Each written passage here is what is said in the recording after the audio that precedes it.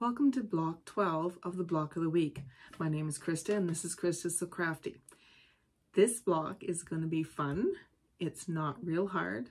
I thought rather than ending on a, real tough, hard note, we'd kind of take it easy, but this is a fun one. This block is called the Monkey Wrench or the Snail's Trail. It takes 2 colors. That's it, that's all. Out of your background fabric, you're going to need 1 block that is 6 7/8 inch. You're going to need 1 block that is 5 1/4 inch. You're going to need 1 block that is 3 7/8. And you're going to need 2 blocks that are 2 5/8 of an inch. That's what you need for your background, and you're going to need the identical numbers for your color. I'm going to use this kind of batik, I think it is. So that's what you're going to need to make this block. So let's get started. To begin, we are going to make a 4 patch. So you will need your 2 white 2 5/8 inch blocks, and your blue, you'll need 2 of the 2 5/8 inch blocks. And we're just going to put them together into a 4 patch, and we're going to sew them together. Very easy. We'll fold this over on top of here, like that. Now you're putting right sides together, and then we're just going to sew down here. We're going to use a 1/4 inch stitch with a 2.4 stitch length. Bring this in and stitch it down. And I'm just going to chain piece these together. Snip them apart. And we're going to press this top one to the dark side. I'm going to flip the material over this way so that the seam is behind the dark material. And then this one, I'm going to do it the opposite way. So it'll be going this way. And so now the seam on this one is going that way, and the seam on this one is going that way. Now we can fold these over on top of each other, make sure that that's nested together, and then put that stick pin right down that seam line. Okay, let's stitch that down.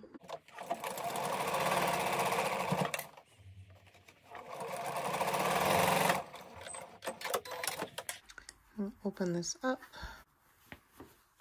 And this way, this time it doesn't matter which way these get pressed, so I will take it over to the iron and give it a good press. Once you have your 4 patch done, you can set that aside. And now we're going to take all of the blocks that are left, and we're going to cut them on a diagonal.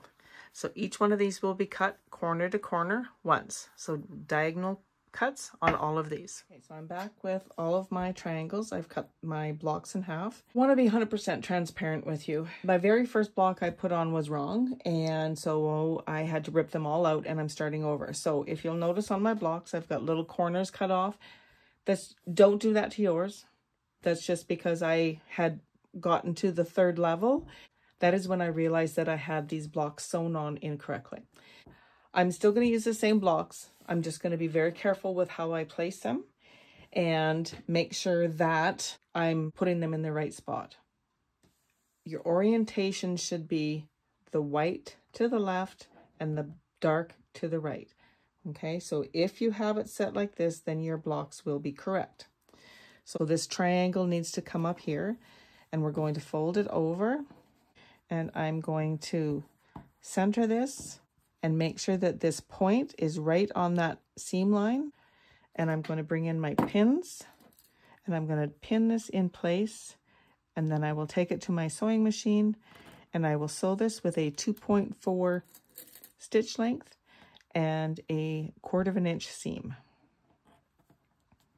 I'm going to pin both of the small white triangles on right now. And then that way, when I get to the sewing machine, I can just sew them together.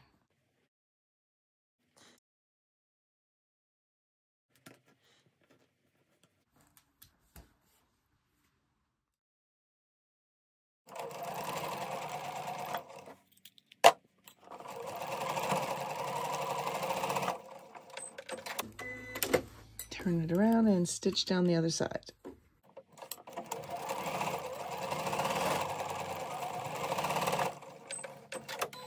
I'm going to take this over to the ironing board and I'm going to press these flaps out. You want all of your seams to be going to the outside for this block. Just because there's going to be so many seams, it'll just be easier if you press those seams to the outside. I'm going to go do that, and then this would be where you would trim off your little corners, and then I will meet you back over here. We have our small white triangles on the top and the bottom, so now we need to put our small dark ones to the left and to the right. Again, I'm going to fold this over, make sure that that point is on the middle, line up the bottom, and pin it in place, and I'm going to repeat that for the other side.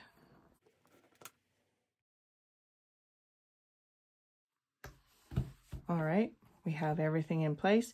Again, make sure you orient your block, the white on the top left, which is where it is, and now we can bring in our medium blue triangles, and we're going to place them like this. So it should be curling around, right, like that.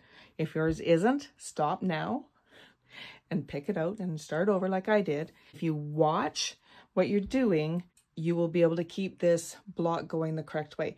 We are at this step now where the medium blues are going to go here. I'm going to fold this over like this, and here's where we want to make sure our point is going in the middle. Now we don't have a seam line coming up here, but what we do have is this block here. So we can make sure that this is in the center as best we can.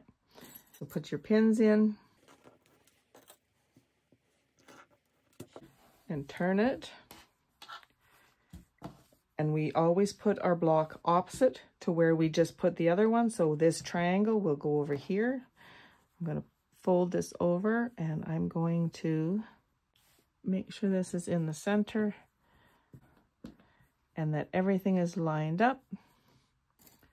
And then I can put my pins in, we'll go sew it, and we'll come back and we'll do the same thing with the white ones.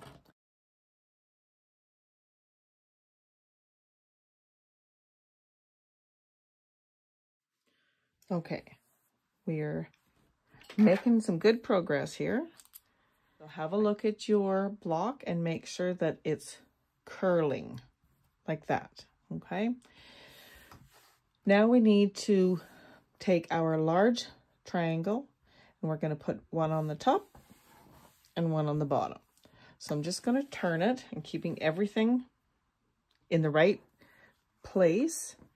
I'm going to fold this over. And again, I'm going to put that point right on this center line like this and make sure that's there.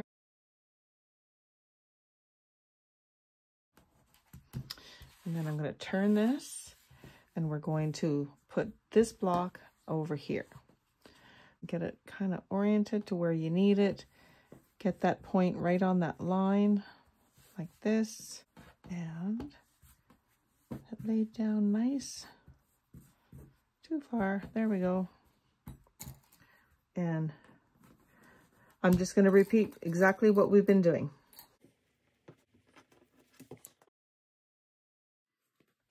Okay. So I'm just going to trim off these little dog ears.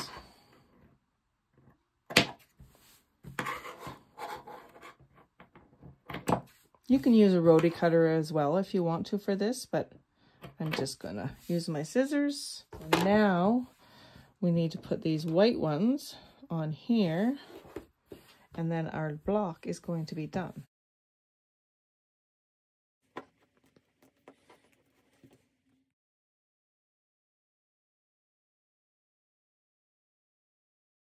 Here is our block. I think it's pretty cool. I like how it does the swirl or the curl, I guess. That right there is where we started, right? And then we follow this around. It kind of looks like a wave to me.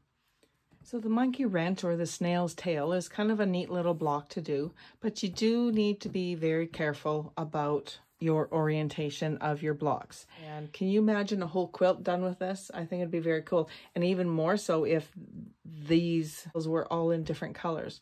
So this one was blue, that one was yellow, purple, pink, red. It would look very cool. And it'd be interesting to see what kind of pattern these here would make when the other ones met up with it. Do you know what I mean? Here's our finished block. It's oh so pretty.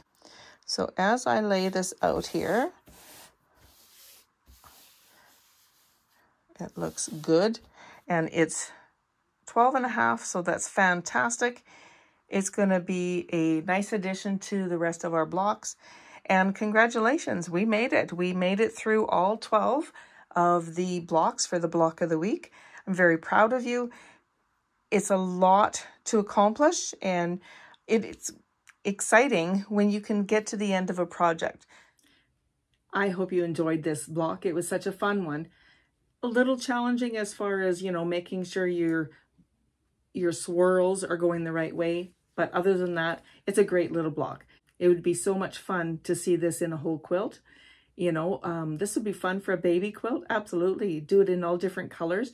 You could actually do these swirls in different fabrics. So you could choose 2 blues, let's say, but have blue, one with blue that has like blocks or something, and one blue that has circles or something. And then each one of these blocks would be the same color, but different patterns. And then it'd end up being like a I Spy kind of quilt. I want to thank you for joining me over the last 12 weeks as we worked on each one of these blocks. Each block was different. I think each block presented something new and challenging, and I hope that you were able to maybe pick up a tip over, you know, all through the different blocks that we made. And I'm excited to see what, what you're going to do with these. Next week, I will come on and I will discuss different ways that you can use these, and maybe different ways that we can put these blocks together. I really hope you enjoyed this video. If you did, give it a thumbs up. Consider subscribing to my channel, and make sure you click on the bell to receive notification every time I upload a new video. Thank you again for joining me, and happy crafting.